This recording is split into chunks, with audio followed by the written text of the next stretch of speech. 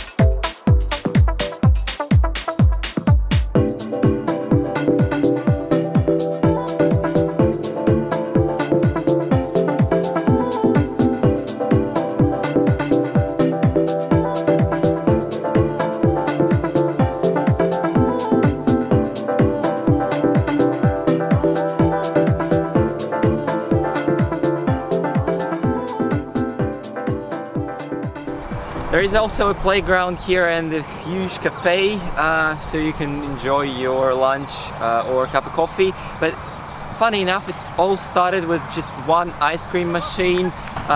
There was a farm here and they decided it's gonna be a nice kind of compliment for people to actually enjoy some ice cream here.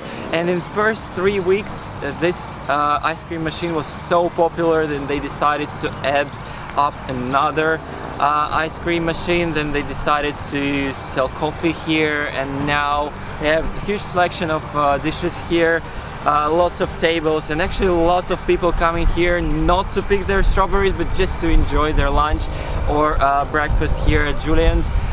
So it's an amazing place, and that's what we are gonna do now. We're gonna go and enjoy our cup of coffee and maybe some lunch.